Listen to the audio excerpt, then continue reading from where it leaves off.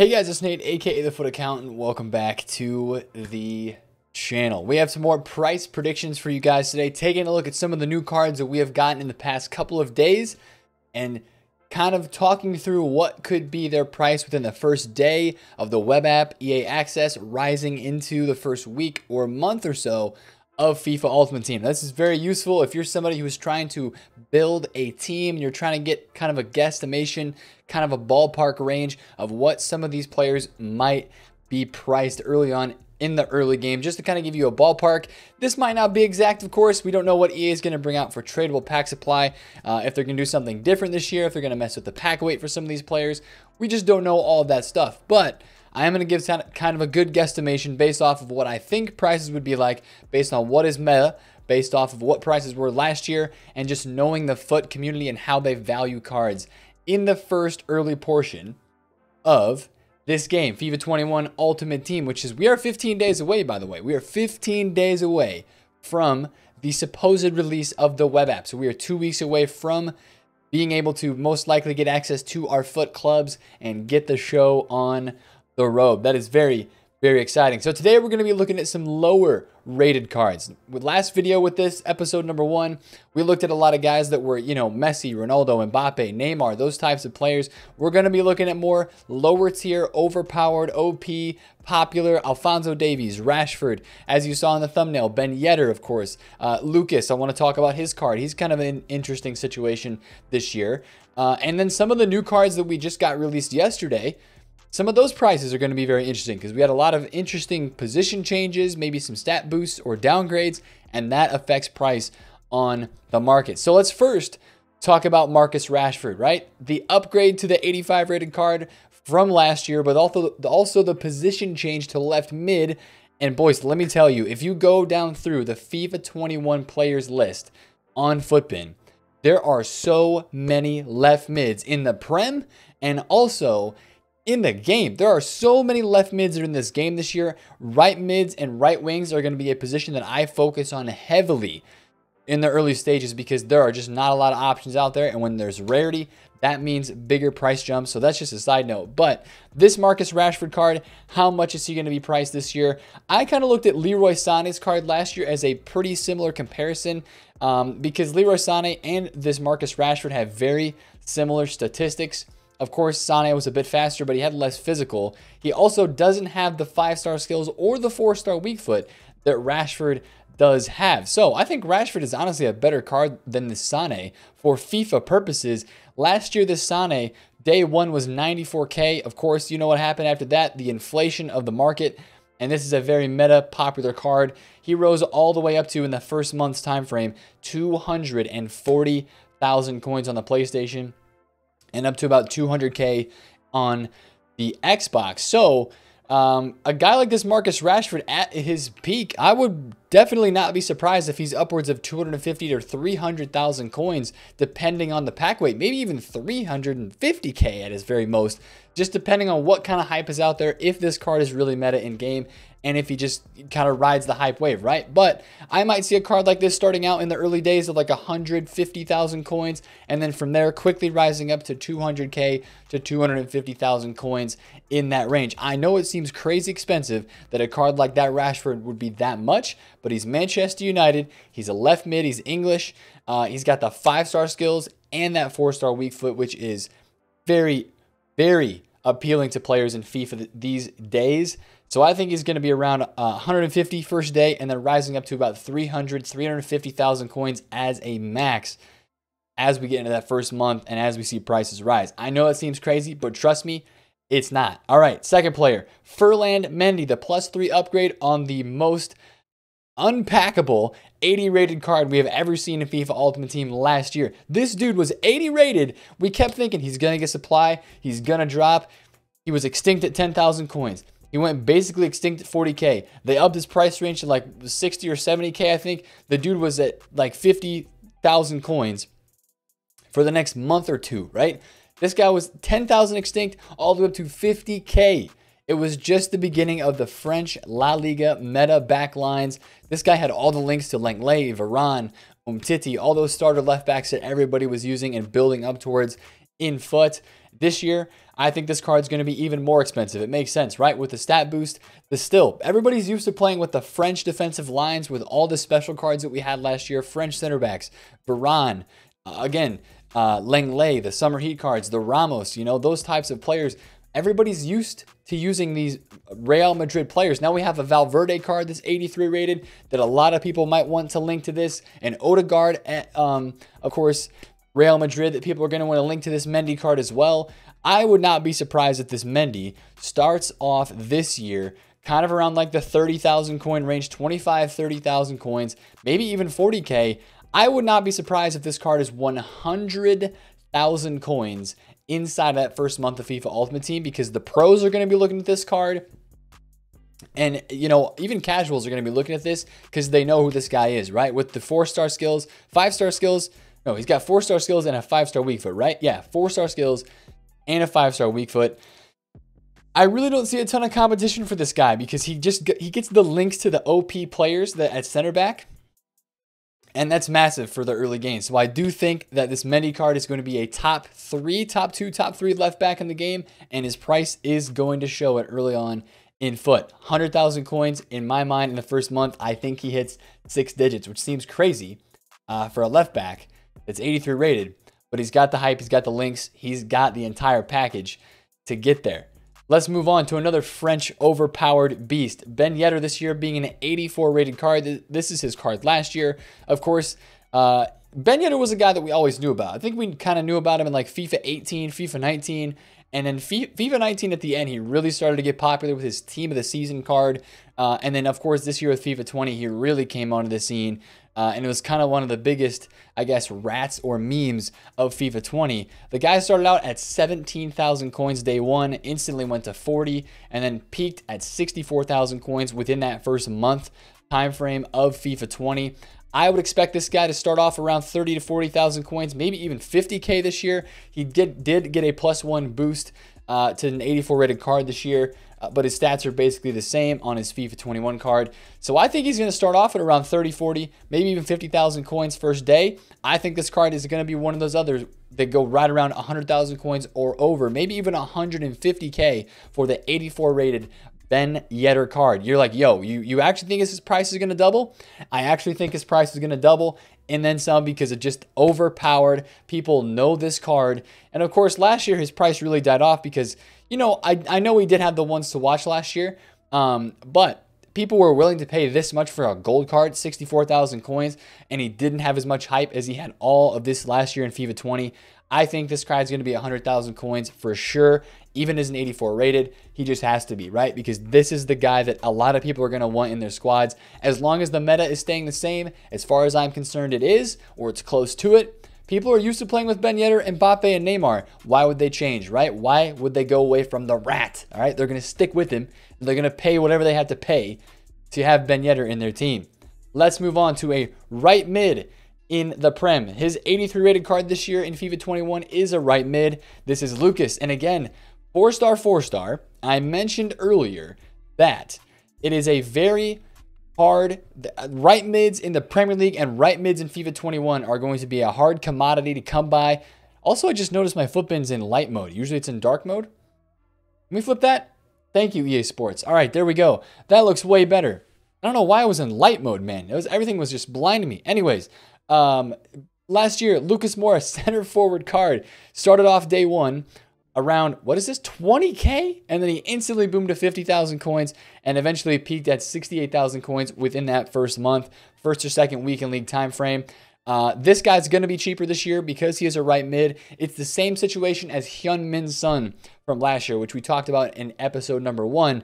Son was a center forward, just like Lucas last year in FIFA 20, but now with his position change to left mid and with the Lucas position change to right mid, that's going to devalue the cards just a little bit because they're not as linkable at striker, at cam, at center mid with all those position changes in there. They're only going to be available at right wing, right forward, and right mid with their cards that they have for FIFA 21. So Lucas this year for FIFA 21 is probably going to start off around the same price range as like 20,000 coins, even as an 83 still. Then he's probably going to boost up to maybe around 50K at his absolute highest. I still think he's going to get decently high in price because there's just kind of a lack of right mids in the Prem. and in the game in general. So I do think this card will hit 50,000 coins at some point this year. And I'm kind of basing it off of what Sterling was last year. Sterling was 160K first week. Riyad Mahrez was around 25,000 coins.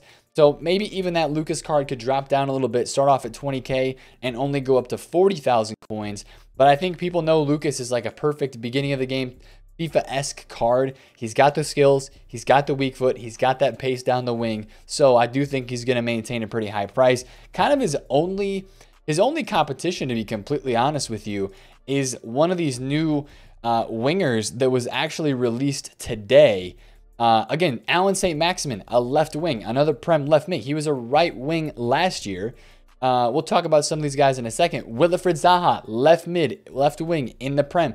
Daniel James and Adama right now are the quote-unquote cheap beasts that we have for the right sides this year. Adama purely with his pace, 96 pace, 86 dribbling. That's going to be an expensive card off the rip in FIFA 20. I would not be surprised if this starts off at 20K and rises to 40, 50,000 coins himself in that first maybe weekend. Now you might think that's steep, that's kind of, you know, going way over the top, but with the lack of right wings in the Prem, and you know that card looks better than this Daniel James in my opinion. So I think people would definitely end up choosing the right wing speedster Adama over Daniel James. So that's just kind of my opinion, but just watch out for some of these guys like Lucas, man. Maybe even Mahrez this year, Salah, other right mids in the Prem. Keep a close look on those cards because those are going to be very, very investable. We're going to be watching that kind of section, that kind of player pool when the full database comes out, which, by the way, full database could be today. That is a very, very real thing. We could be seeing the full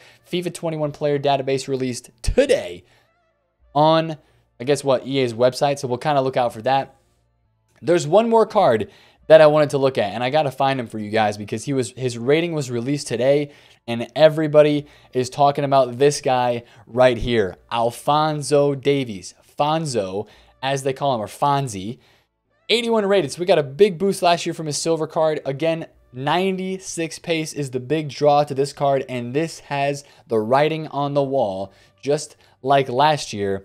Very similar to Ferland Mendy and his 80 rated card. Now, is this card automatically going to be the same price as what Ferland Mendy was last year? Absolutely not. There's no way, in my opinion, that A, the pack weight is going to be the same as it was last year for Ferland Mendy, or B, this guy just doesn't have the amount of hype worldwide that a Ferland Mendy would. Yes, he plays for Bayern Munich. Yes, Bayern and Bundesliga links are looking fantastic for starter teams, but this is not a starter team left back. This is not a guy that's going to be 10, 20,000 coins. This is a guy that's going to be 30, 40, 50, 60, 75,000 coins maybe at his peak because, again, you do have a lot of good links to those Bayern Munich players.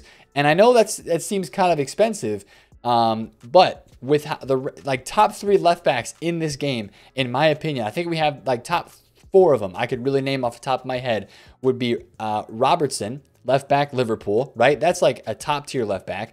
I'm thinking number 2 is probably Alex Telles. I don't even think anybody's including Alexandro in this because his card looks doo-doo. Then we're going with Ferland Mendy. He's probably actually number 2. Telles number 3. And then this Davies card is number 4. So for me, I think this card's going to be somewhere around the 50,000 coin price range. It's not going to be the same situation as Ferland Mendy, but I think just with his hype, dude, I honestly think this is going to be like somewhere between 30 and 50,000 coins in that range because this guy is just going to be lightning fast, and he's got the appeal of like a future star type player in FIFA. So that's something that I would definitely keep a close watch on. Now let's take a look at some of these cards that we got today. We got the best young players. We got the, what was this? The 5-star skillers, and we also got the biggest upgrades or something like that. The most improved. So I'll take a quick scroll through these and just kind of maybe mention some prices for you guys on these. Biggest upgrades in here that are pertinent to FIFA. Haaland, of course, with the plus 11. We already talked about his price in the last video. Greenwood, shown as a non-rare here, but shown as a rare in some of the promo pictures. You know, this is going to be a card people will start off with week 1. If he still has the 5-star weak foot, that's going to be a decently usable card, even as a right mid. Saka as well with some pace down the left side. Then, of course, there's Davies with a plus 9 overall increase.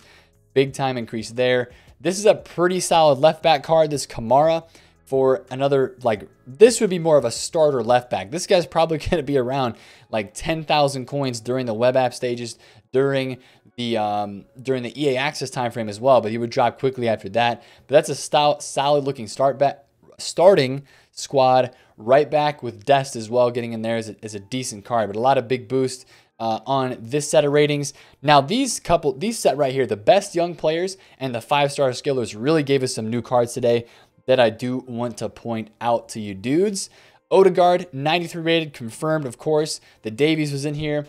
The Pulisic confirmed as a non-rare. Diaby looks decent for a speedster down the wing. Vinicius looks dope, again, speedster down the wing. Upamecano looks as OP as ever, just like last year.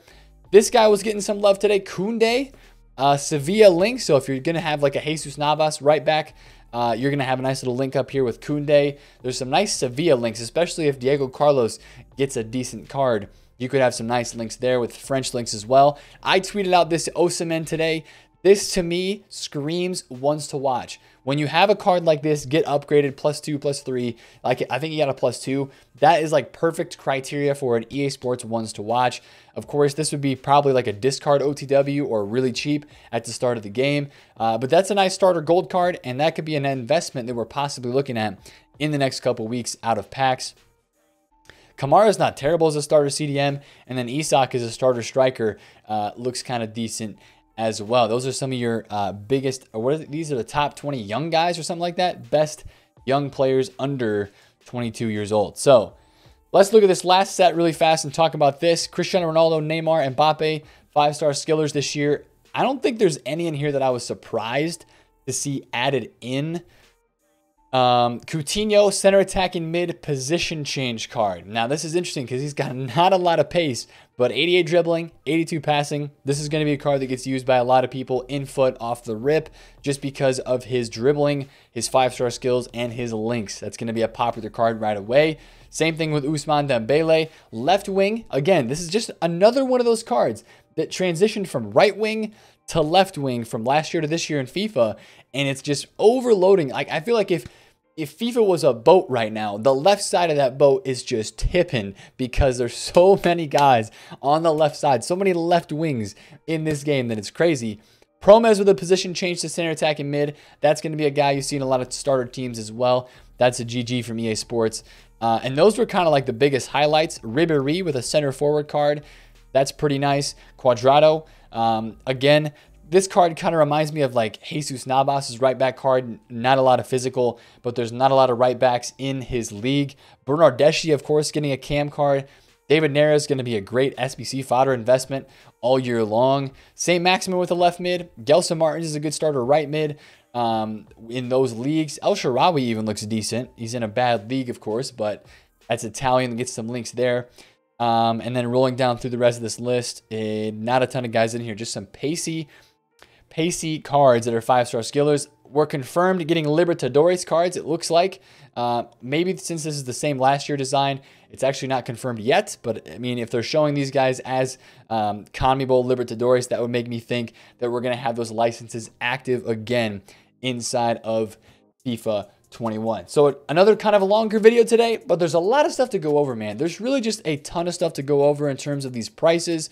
I might even end up doing another one of these videos for even like lower tier, even some other meta players that get released. Maybe we'll do like surprise ratings and look at some of those prices of meta cards that you guys want to look at when we get the full database. Hopefully that is today. So again, if you have any questions, if you have any comments, drop those down below. And I hope you guys enjoyed this video. If you did, smash a thumbs up on it. Again, comment down below if you have any questions. And subscribe to the channel if you are new. It's been Nate, the Foot Accountant. I will catch you guys later. Peace.